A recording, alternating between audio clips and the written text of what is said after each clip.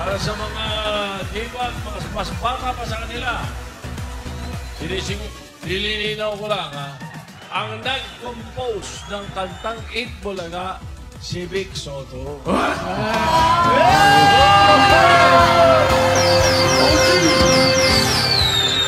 Ang nag-invento ng salitang Eat Bulaga, si Joey De Leon.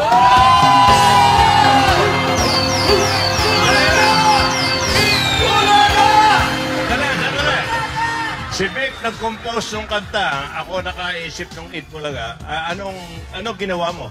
Ako manager. Ito ang latest update sa kaguluhan sa Eat Bulaga. Sino nga ba talaga ang tunay na nagmamay-ari ng Eat Bulaga? Sina Tito, Vic, and Joey nga ba o mga halushos ng Tape Incorporated?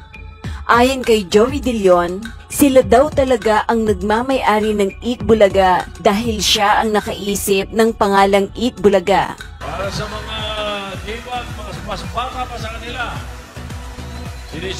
nililinaw ko lang ha, ang nag-compose ng kantang Eat Bulaga, si Vic Soto.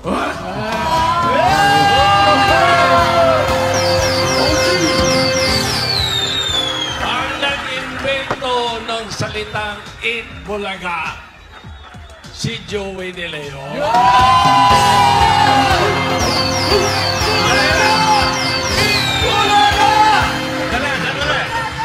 Si Vic nag-compose ng kanta, ako nakaisip ng Eat Bulaga. Ano ginawa mo? Ako manager. Narito naman ang kasagutan at paliwanag ni Attorney Mark Tolentino sa legalidad ng issue kung sino nga ba talaga ang tunay na nagmamay-ari ng Eat Bulaga ayon sa batas. May mga trending sa mga social media ngayon, yung issues about Eat Bulaga. Yung mga, of course, may mga issue dyan kasi sino talagang owner dyan sa brand na yan. So, yung pag-usapan natin ngayon. Alright, sa batas, Kuya Mark, atin ang pasadahan. Ang pinag-usapan natin dito, we're not talking about opinions. Ang pinag-usapan po natin ngayon, yung batas lang about intellectual property. Yung sa mga opinions sa labas na yan. But here, sa Pinoy Legal Minds, we will just talk ano yung nakasaad po sa batas, yung jurisprudence, na i-explain po natin yan na maintindihan po ng mga common tao ng mga Pilipino. Alright, paliwanag po muna natin kay Mark.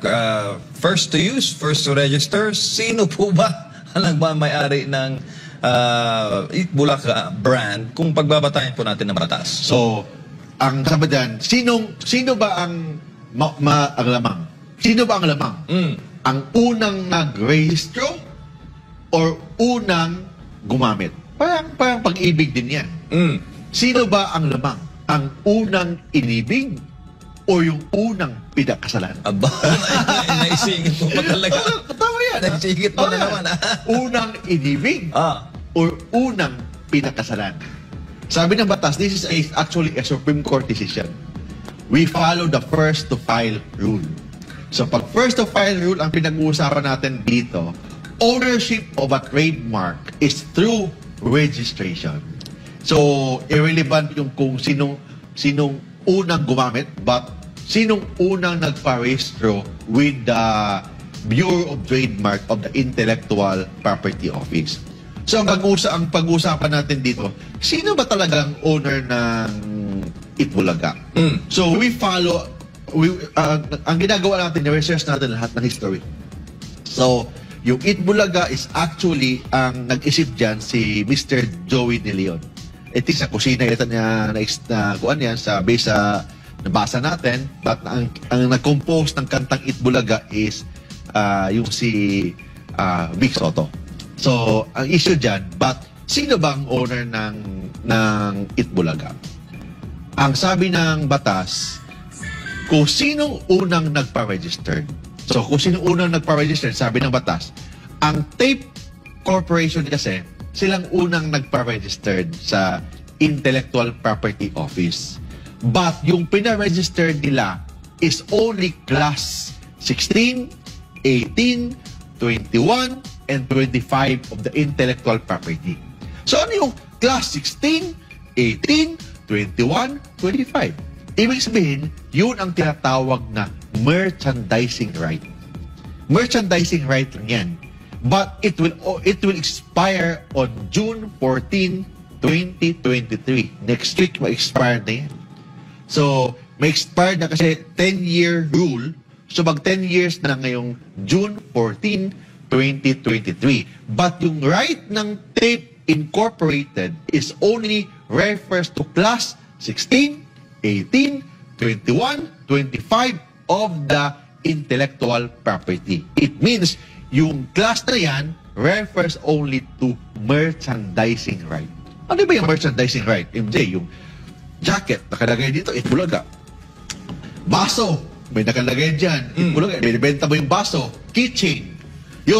Yun ang tinatawag na merchandising. Nagbebenta ka ng merchandise. Merchandising right. It could be sombrero, it could be bag na may pangalan ng brand. Brand. Brand is still a brand. Or kahit mga logo-logo dyan, that is merchandising right. So, logo ng mga sa TV, that's merchandising right.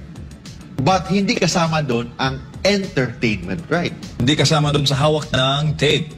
Ang entertainment right. Because an entertainment right is actually Class 41 of the intellectual property law. Class 41. So, ano yung status ngayon? Si Mr. Tuviera, I don't know who is this Mr. Tuviera. This is my research. Nag-apply noong February 27, 2023. Nag-apply din siya ng word na Eat Bulaga brand under 16, 18, 21, 25 at sinama niya ang Class 41. So, dalawang in-apply niya, merchandise and entertainment rights. Nag-apply siya ng merchandise and entertainment rights si Mr. Tuviera noong February 27, 2023. This year. This year lang. Bago lang. O, ilang buwan lang yun. Tapos, si Mr. Joey De Leon, nag-apply din. But ang in-apply niya is Class 41. Entertainment right lang. Noong March 22, 2023. So, ibig sabihin, nag-apply pa lang sila. Kung tingnan mo yung facts ng story ng Eat Bulaga, walang owner ng entertainment right.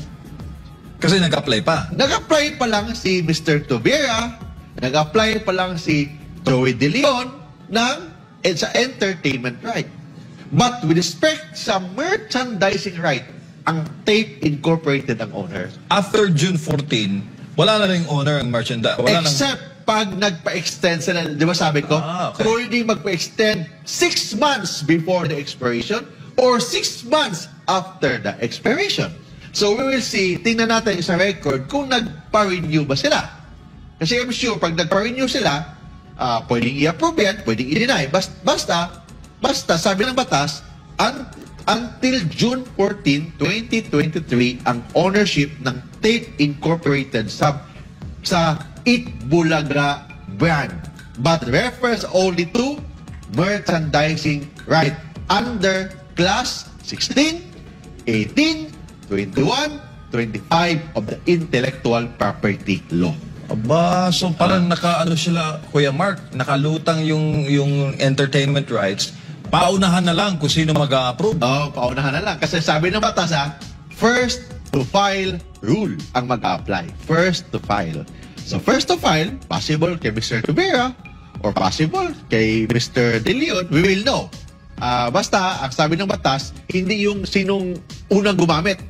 Iba naman ang copyright sa trademark. Pag trademark kasi, sinong nagpa-registered, yun ang trademark. Ang copyright, the moment of the creation, yun ang copyright. Pwede ang owner ng copyright, yung for example, yung show ng Eat Bulaga, pwede yun ang owner nun. Sinong unang nag-create? Sino bang unang nag-establish nun? Maybe Tito Vic and Joey, they are the owner of the copyright of Eat Bulaga. Kasi from the moment of the creation, nag-start kasi ang Eat Bulaga in 1979. From the moment of creation, yung copyright. But ang trademark, ang ownership is through registration with the Bureau of Trademark of the Intellectual Property Office. So, hanging pala, Kuya Mark. May the best man wins. So, sino? So, Kung sabihin natin owner ang si Tito Vic and Joey, ang tanong dyan, TVJ. if they are the owner of Eat Bulaga, we are talking of trademark, may certificate ba sila na silang owner? Kasi sabi ng batas, ang ownership of trademark starts from the registration, is through registration. Ang tanong, may registration ba sila? Wala. How about copyright? Possible, kasi from the moment of creation. Kasi maybe they are the owner of copyright. Kasi from the moment of creation, yun ang copyright. But ang trademark is through registration. So pag registration ang pinag-uusapan natin sa trademark or yung tinatawag na brand, under the law, they incorporated ang owner. But limited lang sila sa merchandising right. Kasi ang pinaregistered nila 10 years ago, ang pinaregistered nila is only class 16, 18, 21, or 25. Ibig sabihin, about merchandising right, hindi nila pinaregistered ang entertainment right. So, walang owner, as of today, walang owner ng entertainment right ng Eat Bulaga brand. So paano yun, Kuya Mark? I-hearing yan. Papatawag both parties. May kaso pa yan. May debate pa yan kung sino talagang may owner. Dispute. May dispute pa yan. So, who is the owner? Kasi, more or less on MJ, patagal na kayo. 44 years na yata yung Eat Bulaga. Hindi pa ako pinanganak yan. So, totoo. Hindi pa ako pinanganak niyang word na Eat Bulaga. But, bakit hindi nyo pinaregister? Dapat pinaregister nyo yan sa Intellectual Property Office, as a trademark, and also as a copyright. So, para at least to prove that you are really the owner of Eat Bulaga. Yes, but of course, sa lahat ng tao, alam naman natin na yung una nag-isip dyan is Mr. Joey De Leon, ng Eat Bulaga. Sa kusina yata nila naisip yan.